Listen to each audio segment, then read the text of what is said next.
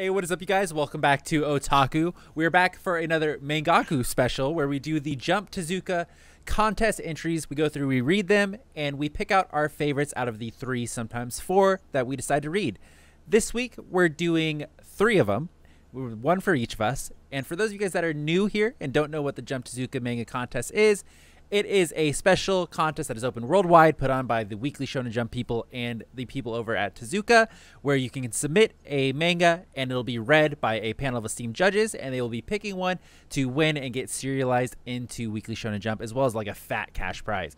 So some of the authors that are going to be reading it is the Dragon Ball Z author, One Piece author, Blue Exorcist author, My Hero Academia, Slam Dunk, and then some of the people over at Tezuka Productions. Those will be the main people behind it. So with that, just so you guys know, we're doing things a little bit differently this time. We're going to try and cut the fat off of this. We've all read the 3 ahead of time, every single one of us, and we'll still present them to you, but it'll be in a bit more of a brief summary, and then we'll go over what we liked, what we didn't like, and then it's same thing at the very end. We'll get to discuss which one we think is the best. With that, I'm going to go ahead and go first. The one that I picked this week was Orashi Wars by Oken002. So, Orashi Wars, all right? It's kind of like an old man's tale because it opens up with a couple of people on a fishing boat kind of talking about an old story where a town's completely on fire. And I don't know if this actually works, by the way, so don't take this as a life lesson. They're talking about how there's a town completely on fire. Nobody can stop it. All they can do is just pray and hope that'll eventually stop. Then some mysterious guy shows up, okay, says, guys, it can't burn ash. So let's just throw more shit into the fire because the fire won't be able to get past the ash. So they basically make like a line of shit so it burns into ash and it stops the fire. That's the setup here. Moral. Well, I just don't feel like that works. You know? Yeah, I don't know either. But it's interesting. Moral of the story of this that they talk about is that anything is possible with commitment. And then they finish it with, but not everyone is ready to give up the smallest things to achieve the impossible. So that's the setup. Okay, that's like the first couple of pages. So then we meet our actual 2, I would say, main characters. One is named Taka, and he's really the main character. And then man number 2, who he's talking to, his name is Mr. Shark. And he's not a shark. He's just a regular guy. And Mr. Shark says that he knows he's in a Oshini, which is kind of like a race of people or like a faction. I know, like you have EU and then you have, you know, the United States people. So not a race of shark people, though. Yes, to be correct. not a race of shark people. Yes, thank you. So Taka gets mad that he knows that he's an Oshini. So he gets ready to fight Mr. Shark, and then Mr. Shark pulls out like his fucking gym badge and is like, yeah, I'm a gym leader. Where really he's an ex-admiral of the Oshini army. So he's like, oh shit, sorry. So they go back inside and they talk about basically like, hey, what were you doing out at sea? Yada yada. And they go straight into a flashback. We found out that Taka was a navigator for a fleet that was sent out to explore shit. And for some reason, Taka is not happy that the Oshini people, they have a new leader and doesn't like him for some reason. We don't really know why. Doesn't like him. Oh, yeah. You wouldn't say he wouldn't want to like talk about it? No, he does not want to talk about it. You're correct. So then we didn't need to be that extra A, but okay. So then we meet 2 more characters that are pretty key. There's Saku, who is a girl and she's the ship's cartographer. And then we meet Ishiros, who's the captain of the ship. But he's also kind of just like there. He's kind of like the, I don't know. He's there to protect everybody. He's the big guy. Bodyguard. The bodyguard. Yeah, so there's some conversation happening. Ishiros and Saku seem kind of close because Saku wants to give Ishiros a coin that they really make a big emphasis on of it being a central coin, which, by the way, is a total death flag. You give somebody a coin and she's like, hey, be sure to spend this when we get to land. And it's like, oh, okay. It's like, yeah, she's dead. Okay. But when she says that it's not valuable where they're at now, but it's way valuable later on? Yeah. Well, I think when she says it's not valuable when they're at now, it's because they're at fucking sea. Oh, yeah. Ain't nothing valuable at sea. It's like, sorry. Well, when you put it that way, that makes more sense. It's just like, it's like, yes, thank you, Saku. Thank you. So he takes it, and then they yell out land ho. And Taku, who is the navigator of the ship once again, says, don't go to land. It's too dangerous. And they're like, nah. Fuck you, navigator. We're going to do what we want. So they go to land and they smash right into the fucking thing. Okay. Like smash right into it and it cuts to black. And you kind of see like, everyone's like, oh, what happened? Did we hit something? Titanic? Yeah. Yeah. And everybody starts blaming the navigator. Even though Taku said not to go over there, they're like, oh, I thought we had a navigator. It's like, oh, what the fuck? It's because they didn't have Nami. Yeah, I don't know. So this part kind of confused me here, okay? So Ishiros goes down to check on Saku, who is our cartographer, and they see Taku like through the cracks of the ship, and then he immediately puts together that it's Taku's fault. Like, he thinks Taku set it up, like just in that split second. Just like he goes after Taku. And so he confronts Taku, and Taku immediately admits to it being his fault. It's like, he's like, Taku, what did you do? Yeah, I didn't really like you guys. I told you I was going to do it. I gave you a chance. Sorry. And then so they go to get ready to fight. And by the way, the action sequences here are a little confusing. Like when they're at sea, I had a hard time following it. But it leads up to the second ship, because they're a fleet of ships, shows up out of nowhere, crashes into the other boat. And at that point, we see Taku and Ishiros. They're fighting, and Ishiros throws a spear at Taku. And Taku tries to do the Matrix dodge backwards, gets clipped in the fucking eye, falls off the ship, and that's how he ended up where he is today. All right? That's pretty much all of it, because then it goes on a little further here. And Mr. Shark, by the way, who seems like a very decent guy. I forgot about him, you know? You know he's not a real shark, right? Yes, he's not a real shark, okay? He's not even a half-breed, half-shark. So Taku is trying to convince Mr. Shark to come join him on this quest to end the circle of hate of the Oshini culture, race, whatever it is. And Mr. Shark is like, nah. It's like, I don't want to do that. It's like, I've already been there, done that. Not going to do it. And so Taku, like, Mr. Shark gets a little philosophical about it. They have an argument. And Taku just doesn't grasp any of the shit he's saying. He's just like, well, I'm going to leave then. Later. What am I supposed to do with all of these knowledges? Yeah, so he doesn't get any of it. He's like, all right, I'm out. You know, hopefully we meet again. So he immediately walks out the door, okay? Like, I'm not even joking. He walks out the door. We see that Ishiros is, like, in this town. I don't know, that can see the house for some reason. Wasn't very clear how this happened. He's just got hawk eyes. Yeah, it's like he's walking through a market, and then all of a sudden you see him spot the building, and it's like, okay. So is this house, like, just on the outskirts of a market? How does this happen? World will never know. So Taku walks out the door, and then you see Ishiros immediately throw another fucking spear like, right at Taku. Just like, bam! Just throw another spear and hits him right in the chest. Like, looks like it's in his heart, all right? Looks like he's fucking done for. Gets, like, blasted all the way back to the building, and Mr. Shark comes around and I was like, what the fuck? Like, who did that? You know, messed up his perfectly good building. Didn't you listen to anything I said, kid? Yes, like, what's wrong with you? And so even Taku's like, wow, this is kind of awkward. It's like I walked out the door and got hit by a spear. And so he basically, I don't know if Taku's dying or is going to die. I don't even know if Taku's the main character, because the very end bit, he uses, like, his last words to tell Mr. Shark that there is an Okini, which I don't know what that is. It is a shark person, I'm assuming. So there's an Okini, which they're both human, by the way, not shark people. There's an Okini who had escaped, and if they find him, he could be their only hope. That's the end. And then you see a little boy and a little girl, and they're, like, prancing through a forest, and that's it. So I don't know if, like, Taku is not going to be a part of the manga anymore, and he's just dead, and, like, that was kind of the setup, and really our two main characters are the little kids and Mr. Shark. At what point did he start singing Country Road? Never. Take Never. me home. Yeah, because I feel like if he had started saying it before he opened the door to go outside to get harpooned, it would have kind of justified it. That would have been on the same complex of, hey, using this coin will probably get you killed.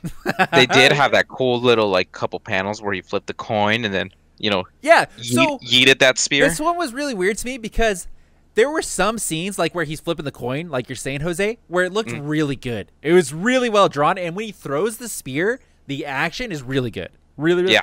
I was like, wow. Other parts, I get confused. Like, specifically the boat scene and the stuff that was happening at the ocean, like, after they crashed, I was confused. There was just too much trying to go on at the same time, you know, trying to create that wave.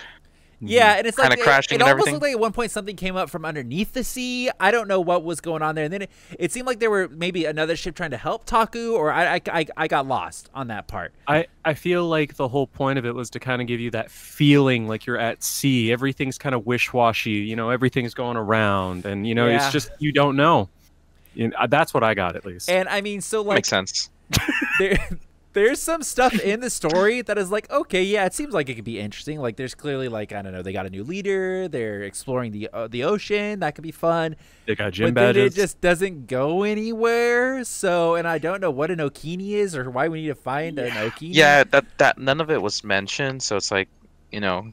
And you don't see what that would actually do for them. No, and it's like this one specifically said one shot on it, like for the chapter. So I thought it was like, oh, okay, so that's gonna be it. It's gonna be a good one. Like here's your teaser, and then it just kind of left me going like, okay, question mark. I legit just looking at the title of it, I was like, oh, it's gonna do some Avatar-ish kind of thing, because that's kind of what like, and it's just probably just because I watched it recently. Couldn't tell you, brother. So. All right, well, that's kind of all I have to say on Orashi Wars. So that was my pick. Jose, did you want to go next? You did the Fall of Godz with a Z?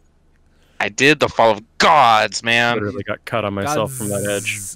Just edgy, right? Yeah. And that's by Regalia Comics? Regalia, yeah. We're going down with the ship together, so it's fine. We're all going down, make sure boys. that we animate it very weirdly so that it's all confusing while we're dying. Alright, y'all ready? This one has a lot of world building right at the beginning of it, so I'll just kind of make it short and simple.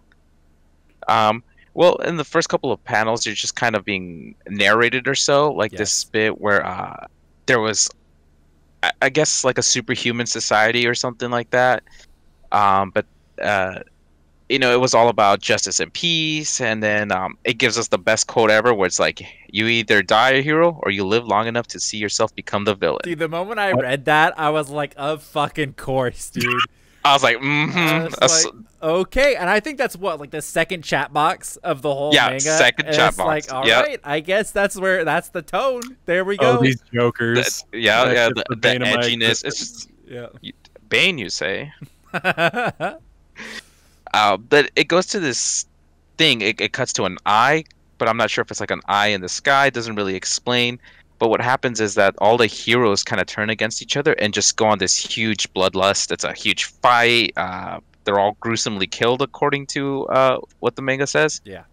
And then it just kind of talks to about how a year after the war happens, there's not peace, but they're being ruled and governed by a dictator named Nova at this point. And so really checks out. Yeah, and he was one of the few surviving heroes of that time.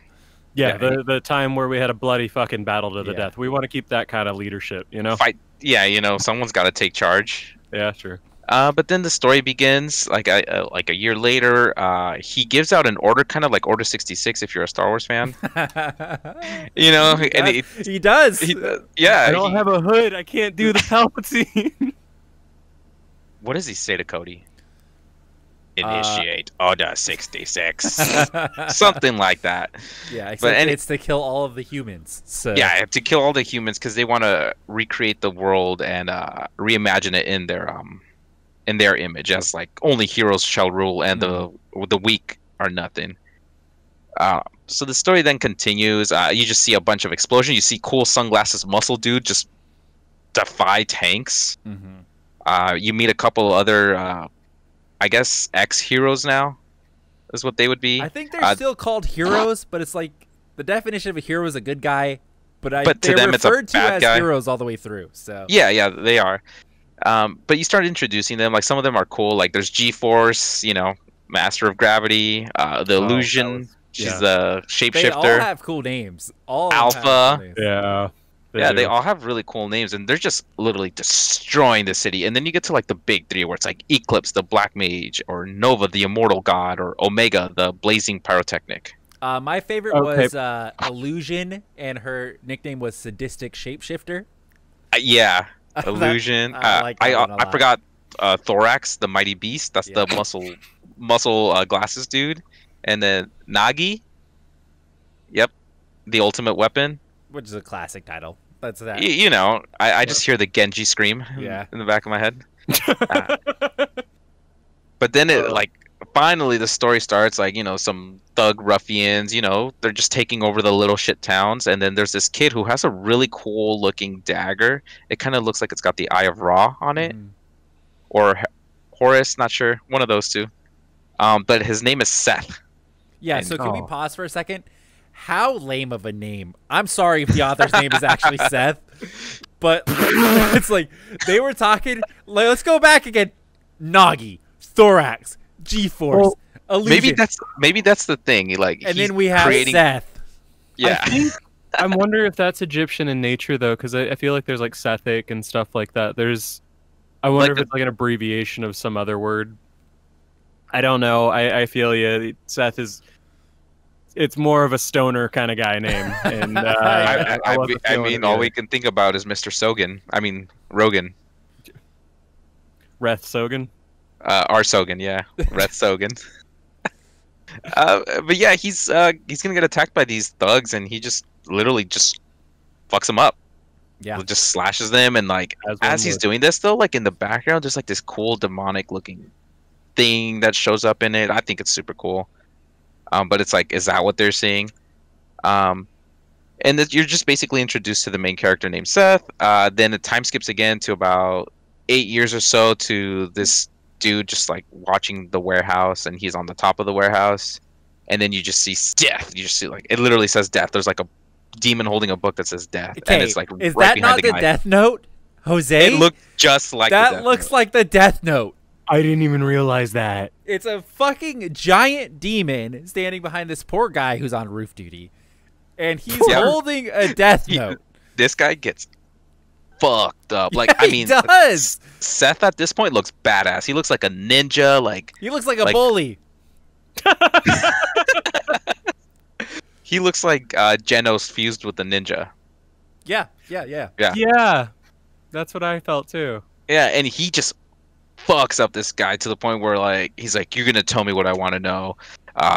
Just beats the living hell out of him, and then breaks his knees to get what he wants. Like, okay, I'm glad that part was in there, Jose, because I too like wrote that down. I was like, he breaks his fucking kneecaps. Yeah, I don't see why you wouldn't. It just makes sense. We cut off Spellcaster's hands, you break this dude's kneecaps. He breaks both of his kneecaps, and then he breaks his leg after that. Yep. It's like just ensuring that it works, you know? It's like, what? He's a bully, dude. You're in a world of superheroes. What if this guy has regrow my kneecap? Dude, he does all of that, and he just wants to know what's in the warehouse. Like, dog, you got eyes. Go look yourself. He literally just wants to know, and then he's like, "Who's your boss?" kind of stuff. He's like, "Where are the kids?" But this guy really reminds me of... Damn it. I see where he got this from. But, oh my god, I made the comparison just right now. He's like Jason Todd. Yeah, okay. Yeah, he's a Red Hood. Anti-hero. Yeah, he literally beats the shit out of this guy, and then proceeds to just fuck him up and say, "Time to deliver judgment." And then comes crashing in on... like the henchmen, the gangsters or whatever they are, who are holding all these little kids captive. Does he break all of their knees, or just the bad guys, or is it just the kids? No, it proceeds to a lot of sick ass action scenes where they're like, or he's just fucking everybody up, just left and right, knocking people down. He's just killing them, calling them scums, pieces, all that stuff. Yeah, and he's not broken a single kid's knee, so the kids are safe at the moment. Honestly, if you're this far apart in the reading of it, I would almost expect him to say, I don't kill people. I don't use guns. That kills people. That's why he uses a knife. He kills people. This guy 100% kills people. Yeah, so do other heroes that say they don't kill people, Yeah, but at least with, like, Batman, No, Batman, I wouldn't. They don't ever show somebody getting fucking cut in half. It's like, that is true, yeah. Just the car that he flew over with. He just doesn't have to save them. Our guy Seth, who is a possible school shooter, he just rips everybody apart. So that's a descriptive term, possible school shooter. He legit just he takes everyone out except for the one dude, and the guy's like, "Oh, what are you gonna do? You're gonna end me?" All that kind of stuff, and then he's just like, "No," he's like, "I'm gonna let you live, and I need you to tell your boss, give your boss a message." And he's like, "What?" He's like, "You're next." I have a gripe with people that do that, because I feel like I'm always going to be the guy that's left, and now I have to convey that message. It's like, hey, boss, don't shoot the messenger, because he literally broke everyone else's fucking kneecaps and killed them. But it's smart. He follows him, And then he goes and talks to the boss, and he's like, "Who did this? Blah blah blah." And he's, you know, being a big bad boss. And then from the shadows, just like the Dark Knight, he comes in and just starts, you know, he just beats the fuck out of this guy. Yeah. So here, I have a problem with this. Okay. Mm-hmm. So the henchman goes back to his boss. Okay, like we kind of talked about, and yeah, I did leave that part out. He goes to talk to his boss, delivers the message, and his boss goes, "You know I don't give second chances," and is about to kill the guy. It's like, if he knows that he doesn't give second chances, why go back? I'd be like, all right, later. Yeah, I'll deliver your message, Seth. And then I'm just gonna leave. A lot of fucking things for me, man. Well, it's just like, I didn't think about it. And it's like, oh, you know, he's just going back. He's doing his job. And then they mention with the guy who's on roof duty, he's like trying so hard to not tell Seth what's going on in the warehouse. Yeah. He's like, oh, I'm never going to tell you. So he gets both his kneecaps fucking broken and his leg broken. He's probably dead at this point. Finally, he's like, it's kids. They're trying to get kids. It's like, dog, I could have solved that in an instant, man. Yeah, just peek through a window. But still, he did it the most badass way ever. Questions. Just break both his legs right off the bat and then ask, where's the man, I mean, where are the children? When you're an anti-hero, you make examples out of people. Yeah. I mean, he killed that guy. He killed him in a brutal way. Yep. But yeah, he proceeds to fuck up the boss. I believe his name was Lau. Mr. Liu is what. Mr. Liu. Yeah. Oh, Mr. Liu. But he does mention, he's like, "Hey man, don't kill me." If he's like, "I work for," I can't pronounce it. The Harai. The Harai. Yeah. And which is Nova and all the other guys.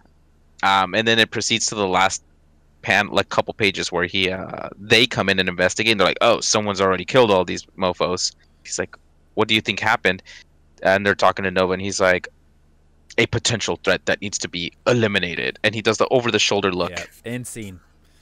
So hot. So edgy. So hot. I don't know. Maybe I didn't think they came to investigate. I think they just knew. Because, you just think they knew? Yeah, because Mr. Liu, when he was dying, he said something along the lines like, "If you kill me, they'll know." And Trackers. Then the moment he got killed, one of the guys, it wasn't Nova, one of the other guys was like, "Oh, Mr. Liu died." And it was like, okay, so I guess they just know. It was another cool looking dude with shades and horns.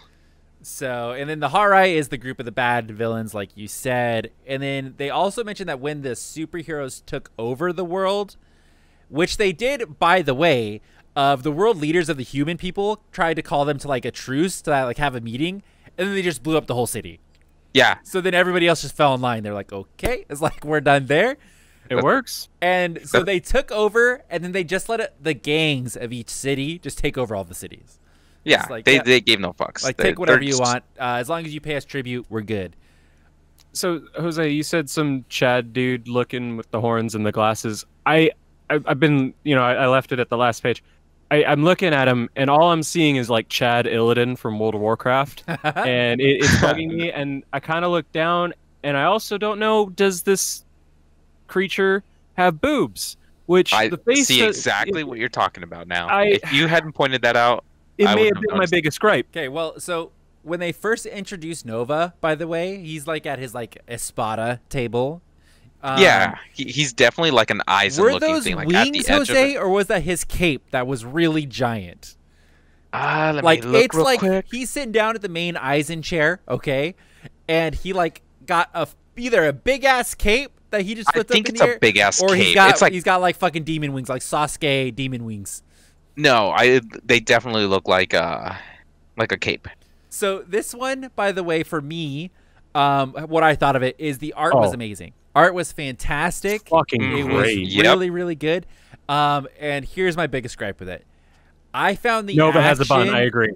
I found the action to be once again super confusing to follow. I feel like I do agree with that. I feel like it was too much stuffed in at once. Yeah, I feel like it's gonna be a running gripe with a lot of the ones that we read. Yeah, because it's very hard to get action done like correctly. Yeah, but this one in particular was super confusing. Because I think it's like an art, like especially like with One Punch Man, you can get like weight and like dynamic, like all this stuff from reading it. Whereas I think that's like a master class that you kind of need to take. Yeah, there's some stuff in this, once again, that was done really well. Like when he was hopping down to attack the roof guy, that was a really cool sequence. But then there's other parts where like he gets held at gunpoint at one point, Seth does, and I have no fucking idea how he broke out of that. I could not describe to you how he broke out of that. It just he's a ninja. Yeah. It's just a cluster of shit happens and then he's free. So now, would that be your only gripe though, as far as like, because I feel that's so. Here's my thing. When reading this, the very first story where they're talking about like this hero setup and how a group of heroes decided they needed to rule the world, I was like, that is interesting. That is cool. I like that. That's kind of like Injustice, you know, like it is. That's cool. And then as it kept going on further, I was like, I don't know. I liked it a lot at the start. Then I meet Seth, cool guy. He takes on the gangsters, cool. And then it jumps to 8 years forward for no reason. But then it's like, I don't know. After that, I don't know. He's being a vigilante. I think that's pretty much the story. He's going around being a vigilante, and that's it. But like from the, I think at the end, it does say this is the story of how he. He came to take down like gods or something. Is what? Yeah, he takes down gods. Yeah. We haven't read or we talked about mine yet, but of the three, I would say this has like the most cohesive like thought, like like there's a thing going on, whereas like with yours it was kind of like, okay, what? And mine, I feel the same way. I feel like there's some cool shit that they're doing here, and in the terms of like art direction and like that kind of like fighting thing, I wonder if that's something they could talk about if they were to win, like, or if they got signed on, could they bring in more developed animation in that sense? I don't know. Yeah, they will get better, but my biggest 100% gripe with this manga is the action was so hard to follow. That's true. And the art was fantastic, but it's like the action was really hard. So I was really impressed with it. Like I thought every once in a while we'll get the one where it feels like, did somebody actually produce this? Like, is this just a submission to this contest, but it's a real fucking thing kind of thing? I don't know. Yeah, it looked good. So let's go to yours, Josh. Caput Mortuum by Seiirei. Well, yeah. They've got a lot of extra vowels in both the name of the thing and their title. So you kind of start off in like this strange wasteland with this little girl. She doesn't seem very little, but she's younger. She's running away from something. You kind of, within the first few pages, you see that she's running away from like a masked dude, or like an unfaced, like a faceless dude.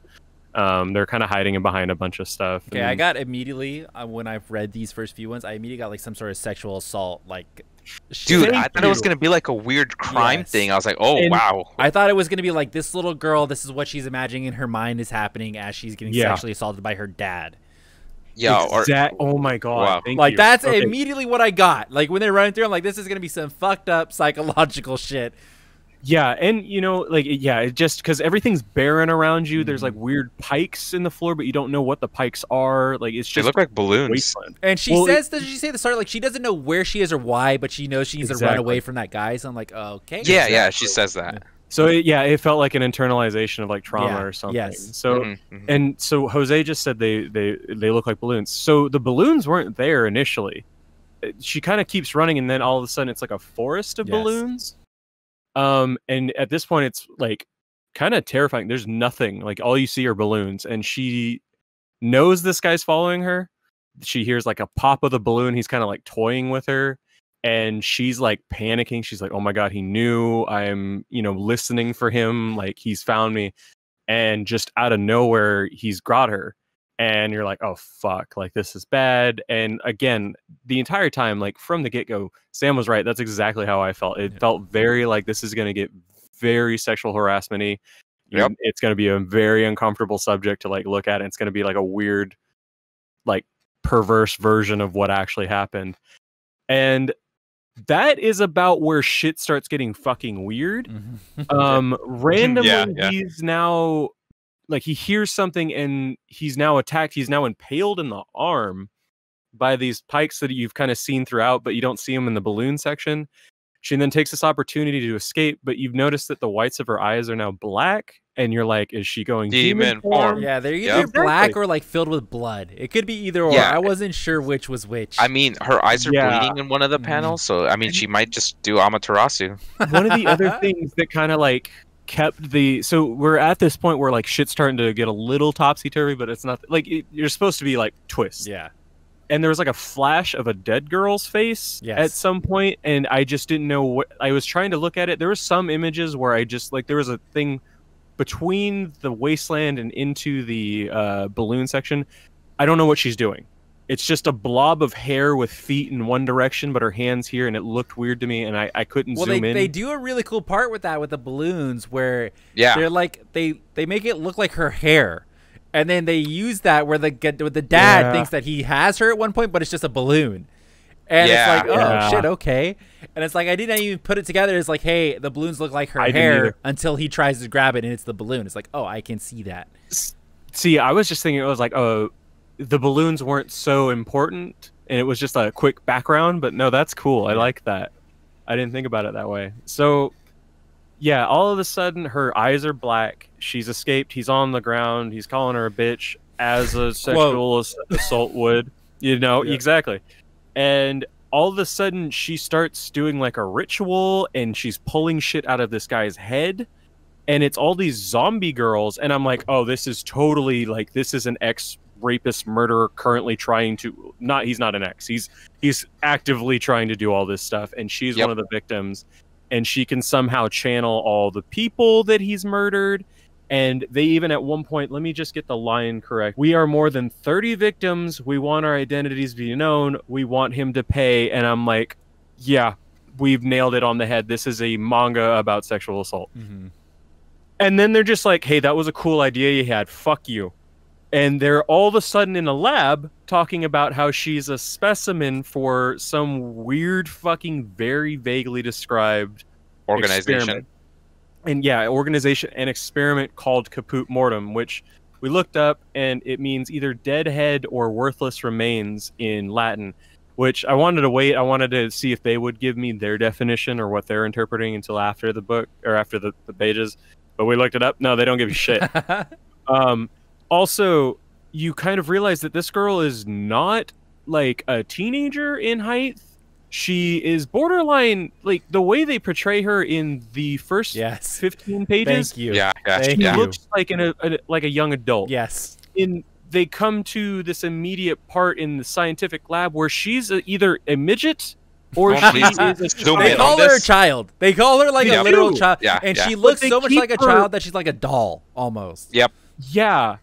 But they kind of keep her, they have it in the background. It's like a little far shot, but they keep more of her facial features. And then there's like these random expositions that come out of nowhere. They're saying after this, the part that you're talking about, it's almost all exposition. Yeah.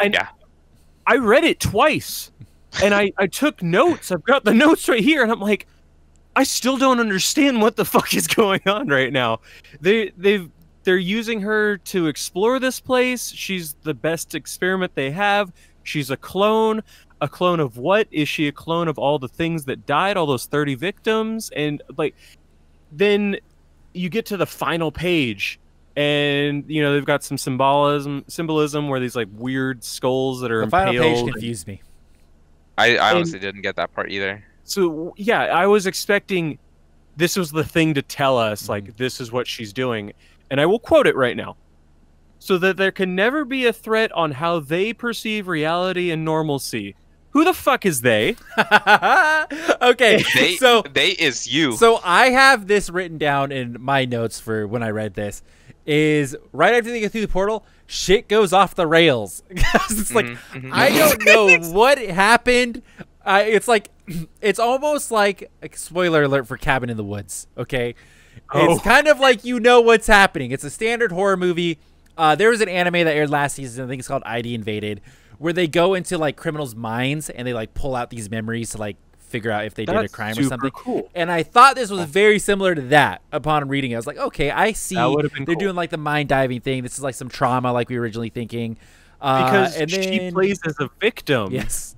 You know, you fully fucking believe she's a victim because it's an internal monologue. And then her eyes change color, and all of a sudden she's like, "This was planned. You fell into my trap." Yeah, and then she opens a portal, and then they're in the lab, and then it's just all over the fucking place. Yeah, it's just when they started giving you the information is where I got completely lost, and I was like, "Huh, this could have been something a lot more simpler and still gotten a really good point across." Yeah, so and it's like there's these doctors where it's almost like, I don't know. My best comparison is like Evangelion, where it's like they have these little kids and they're trying to sort out, and they talk about, in particular, I have written here, is that no subjects go as deep and as far as her in the Dead's Kingdom. I don't know. And then they mention that her affinity with necromancy is super powerful, and she's evolving constantly. Okay, this is all info dump right after that. So it's only going to get better. And they mention already that because she's evolving in that field, okay, I have it down here again, they have complete control over life and death of every human being. Huh. Like, but why does that matter? What is this? So then who are they? So part of me, as uncomfortable as it would have been, I mean, it's a discussion. Like, this is definitely like something where me and Sam were at least like, this is gonna get sexual harassment. If it had ended with like, this was a child's interpretation, it would have hit. That shit would have hurt hard, and it would have been fucking like, fuck, that is just one more thing for me to keep in the back of my mind as I'm about to fall asleep. This is what a child's going through mentally when all this shit's happening. Now I am losing sleep on what the fuck. And both of yours, I feel like I can't remember specifically. I feel like there was a 2-chapter for one of yours. I feel like it was Jose's. Ours was all one chapter. It's all one, but it's way longer. There was like a weird break in one of them. Caput Mortuum is 19 pages, I think. And the rest of yours were 54 ours and was like 53. 50. And some of the 50 of ours were double length, like wide. Yeah. Like they were fat. So ours had way more to go off of than that. But Caput Mortuum left me with so many questions.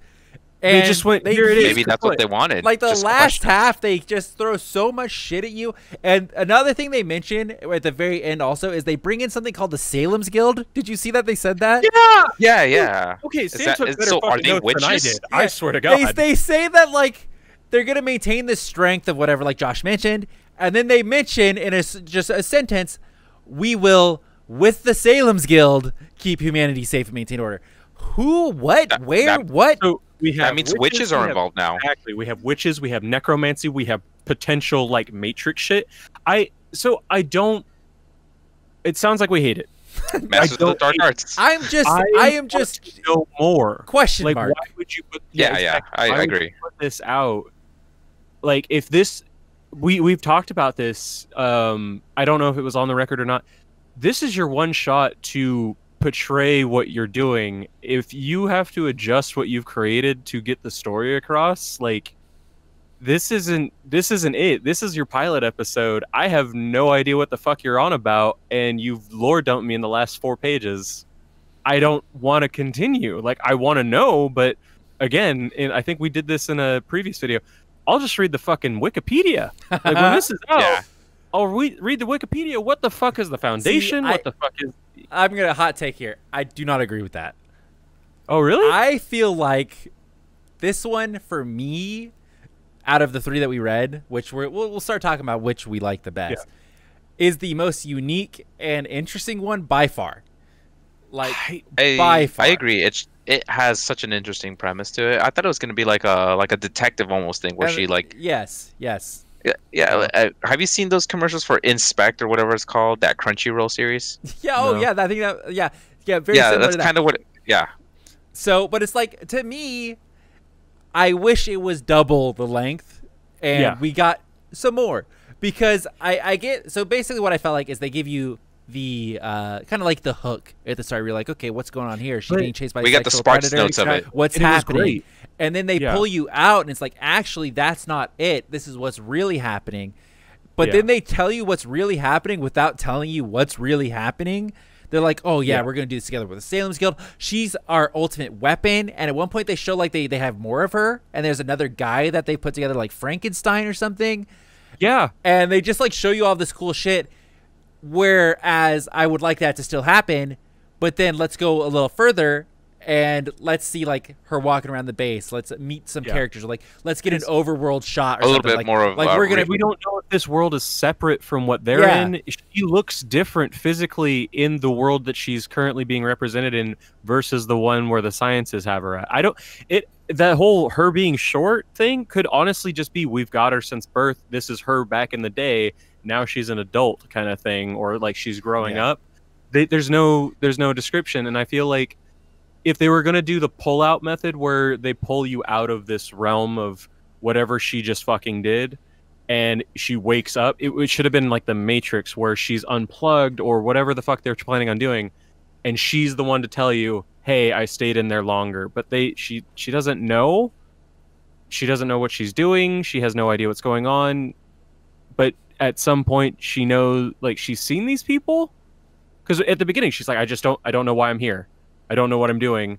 But you see her with the scientists later on, and I want to know, is her mind get wiped when she's in these realms? What the fuck? Which is a possibility because she gets Bucky Barnes. I have she's a not weapon. seen this anime, but I had to do a couple of like reviews on it. I think it's ID Invaded. I'm pretty sure that's the one. It's either ID Invaded or Inspector, the one that Jose mentioned, one of the two. But that same premise where they go into people's minds, the detective loses his memories when he goes in there, I'm pretty sure. Oh, okay. And then he's got to kind of like piece it together and figure it out. So that's happen, cool. And that's what I thought this one was going to be once we got past the it's not a sexual assault thing. And then would you agree with me, Sam? Would you agree if they had kept it concise that but I also, this has to continue. Yeah. You know, for it to go in Shonen Jump. Well, this Jump Tezuka, I apologize. But it's like this one. So you think of, let me give an example. Seiirei 8. Okay. When we read that is a well-known author, like a Naruto author. Yeah. His first chapter was 50 pages or something like that. Like it was long. Just like a lot of these, because you need, for the first chapter, it needs to be really long. Like you need to have enough time to give people your thing. Which this I thought was a great start. I really thought it was good. And I was like, okay, they're dropping all these buzzwords like fucking Salem's Guild. She's our weapon. We have control over life and death. She's good at necromancy. I'm like, okay. I feel like that was just a bunch of hooks to kind of get you stuck here. But I don't know what any of this is doing, and it just felt too much all at once. There was no build up. It was just lists 15 different things. And I'm not saying I don't want to know more. I agree with you. It needs to be longer. And to your point, the 50 chapter thing, that's a pilot episode. Your first episode of anything, like in terms of TV, is normally an hour because you need more time to set the realm and they didn't set the realm. I still don't know what's going on. It's not like I didn't like it. Just I don't know.